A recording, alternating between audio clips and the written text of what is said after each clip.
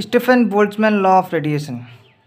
The law states that the radiation energy emitted from the surface of black body per unit time per unit area is directly proportional to the fourth power of the absolute temperature of the black body.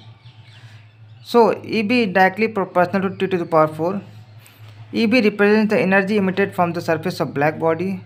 On removing proportionality, we get EB equal to sigma T to the power 4, where sigma is called Stefan Boltzman constant, and the value of sigma is equal to 5.67 into 10 to the power minus 8 watt per meter square Kelvin to the power 4. Black body. Black body is the body which absorbs all the thermal radiation incident or falling upon it. Here in this figure, radiation energy is falling on the body and all the radiation energy is absorbed by this body. So this body is a black body. A thermally black body which is absorbing all the radiation energy incident may not appear black in color to the human eyes.